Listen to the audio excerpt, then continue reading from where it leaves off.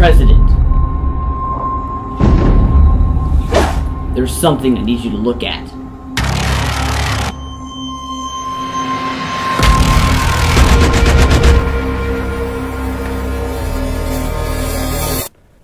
My God.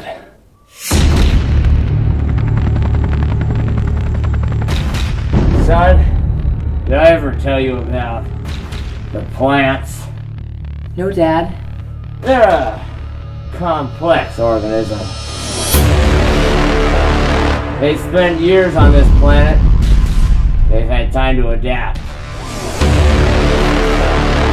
Are you saying that these plants are absorbing sunlight? Not just absorbing. The chlorophyll, it's creating sugars and starches to keep the plant alive. No. Are you saying?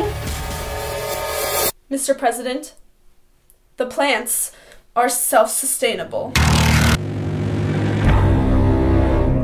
Dad, are we safe? Son, the plants are releasing gas into our air.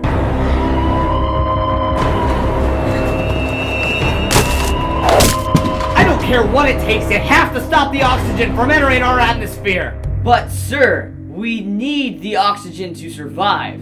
I don't understand.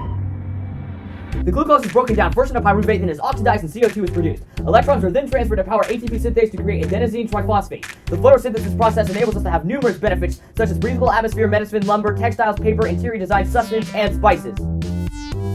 Kill them all!